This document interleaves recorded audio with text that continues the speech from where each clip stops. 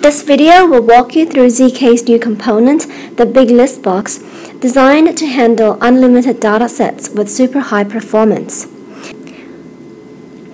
This component consists of two parts.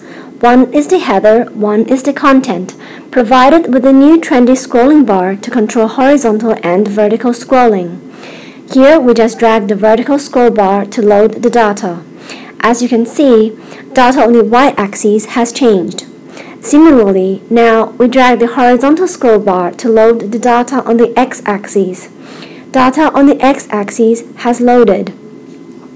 With this new component, loading and rendering of data are now much faster.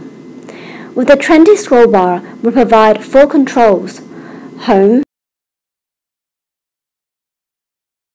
Previous, Next, and End. We just click on the Home button and it will go to Home smoothly. The Previous and Next button will only move one item. Now, we're going to show you how we can use keystrokes to navigate this component.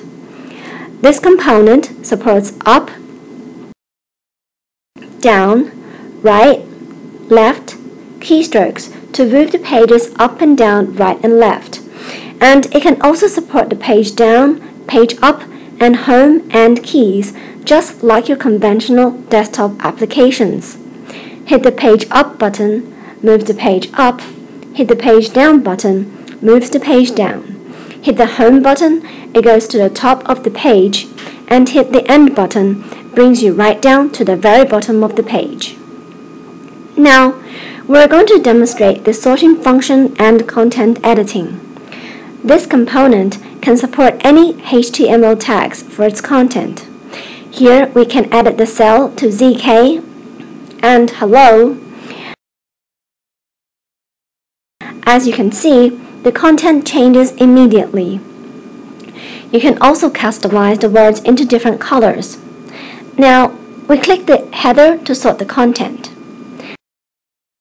ZK and hello are gone. Click again, and it's back. With the speed of this new component, it is so fast you don't even feel like you're on the net. Finally, we're going to demonstrate the VFlex and HFlex for this component. This component can resize itself according to the browser size. Minimize it,